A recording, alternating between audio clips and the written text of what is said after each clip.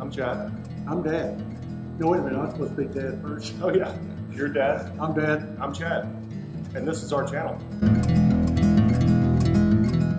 So what I did, I think I told you guys earlier, is these two holes come pre-drilled from Rans, and I cleat-coed the top and bottom of the air cleaner, and I made a mark on the tab, and I used my caliper and I figured out the distance here, and I just went around and just made little marks, and I used my straight edge to make a straight line all the way around it. And then I just started working my way from the middle outward, lining these little tabs up with this line and drilling my holes. Rans did a very good job. The first one that I got from them, this piece right here, was off just a little bit. So the bends weren't in the right spot, and then the holes were drilled in the wrong spot. So this guy stuck out really far and this guy came in. So I told them about it and they fixed it, and they sent me another one, no charge. So I was happy with that, and I'm very happy with the way this is turning out. So you want this to be spaced correctly all the way around, because once it comes together and the air cleaner drops, the air cleaner will drop in from here and this guy will screw down. And as I found out on the other one, when Dad and I were putting it together, we didn't do this line here, so it was just a mess. The holes got off and they started going downhill, and it just never recovered. So this ended up being sucked in real far on one side and kind of out on the other. So when the air cleaner went in, when it was screwed down, it was like this. So it wasn't coming flush with the bottom, because of course the air cleaner wouldn't let it, because this was too narrow. So just make sure you take your time, and there may be a better way, but this is the best way I could find, was to draw the line like I explained earlier, and then come around and line your tabs up with that line, and then mark them and drill them.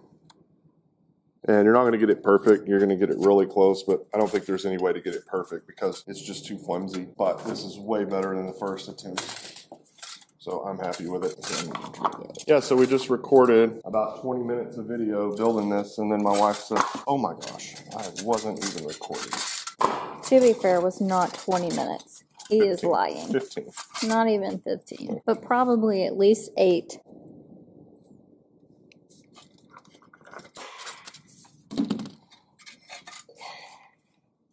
We'll never know because you're recording.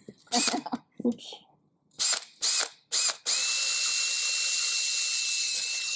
So tell them why you're using the really long drill bit. I just was too lazy to switch back to the other one. Okay.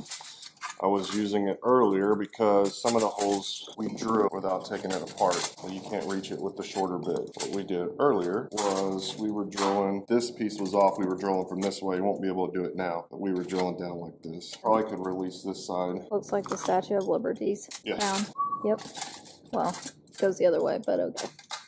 Let's see if we can take this apart. Let it charge me every time I use one of these Clicos. That one was good. I would be broke. Aren't they just supposed to hold things in place?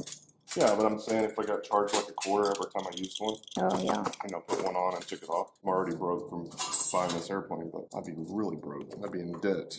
I'll just mark it. Drill it.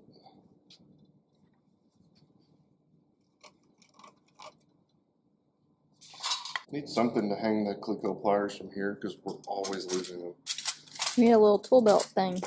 Need a little hook with a chain so I can just drop it. Yeah, but you might put a dent in your plane. Yeah. Don't need any help doing that, believe me. Did they send you that punch? No. Well, that at Sears a long time ago. They were up in Fort Worth in the mall. Yeah. I don't know if they're still there. No idea. That ended up right on the money. Just did that one.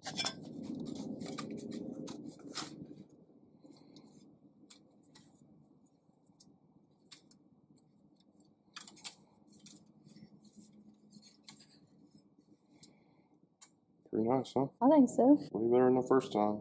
Yeah, I was like, man, maybe I can put it on the outside like that. It would work. On your other one? I was just thinking maybe I could put it on the outside and mark all the holes, but it won't work because it won't. It throws it off just a little bit. The holes don't end up being in the exact same spot. These two tabs are touching. So I think I'm just going to make a little zip right there so they're not overlapping. What's a little zip? Use my little cutoff tool and just zip it in some there. off. Yeah, take a little bit of material off. All right. Cool. All right, there's the finished product. So you can look in and see the air cleaner. And what I was explaining earlier is if you get this too narrow, if you squeeze this in too much and rivet it together, and this air cleaner, or the actual element, the filter will stick up. It will cause this to lift, and you'll have huge gaps in between here and the air cleaner. Well, this is correct. There will be a stud that goes here for the cable, and this isn't clocked right, but it will have a solid piece in here that turns with the cable. I'll show more of that later once I get it together, but that's it. So this unscrews and the air cleaner drops out, and then it will go on like so, and this will have to come apart, and the screws will go up through here to hold it to the servo. That's a completed air cleaner assembly.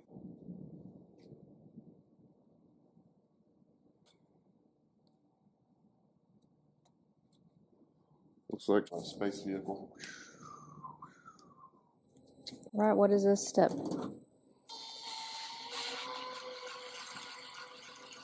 This is see if we get the hole straight.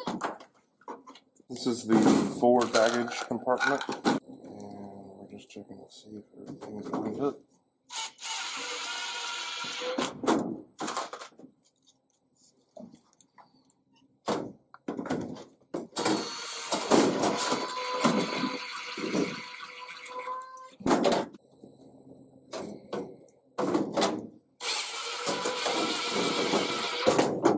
Also known as Taylor's seat. Oh, haha. Yeah, right.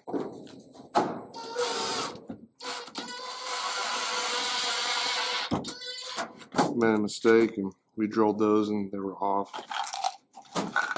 So we moved an inch back and re-drilled. Once the carpet's on, it won't be seen.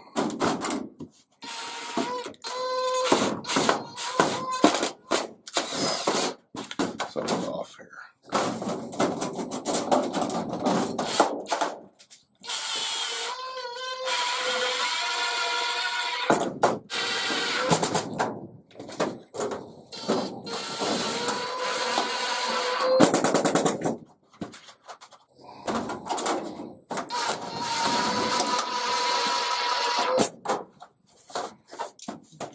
Better than I thought it was going to be. Let me swap you over there.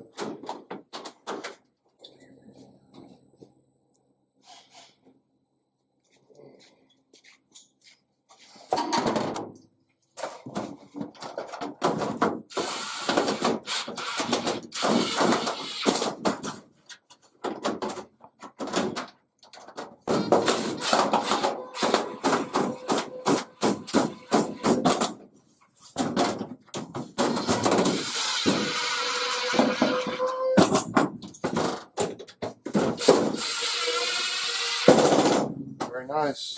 All fits. Well, something must be wrong. Yeah. So, like I say, once the carpet's over it, it'll be fine. It's just thin sheet metal.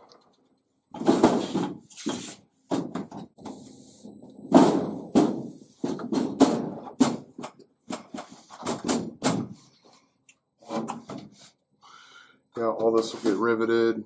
There's screws that go here, screws that go here. Rivet, rivet, rivet, rivet, rivet. So really, we're waiting on a coil pack mount. Well, we got the coil pack mounts that we're waiting on them to manufacture, and we need to ask Rans how to cut the cowl. I don't want to cut on it until we we don't understand the instructions. So we need that cleared up and then start cutting on it and get all that fitted up. So on the engine, what, Dad? The coil packs and the cowling? Yeah, it says stuff around The baffle. here. You do that after you do the cowling. So that's everything on the engine's done except for the cowling and the coil packs and the plug wires, and then of course the avionics stuff, all the sensors and everything for the go on the engine and all that. This will get riveted down once the coil pack mounts come in. Got the exhaust brackets put on today where we wanted them. They're nice and tight.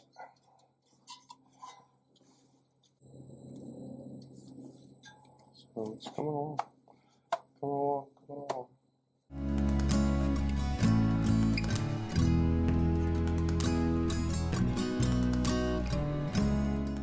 Hey guys, thanks for watching another episode of Dad and Chad. If you like this video, share it with your friends and give us a thumbs up. And never miss an episode of Dad and Chad by hitting that subscribe button. Because we'll be back next Tuesday with another episode. Thanks again for watching Dad and Chad.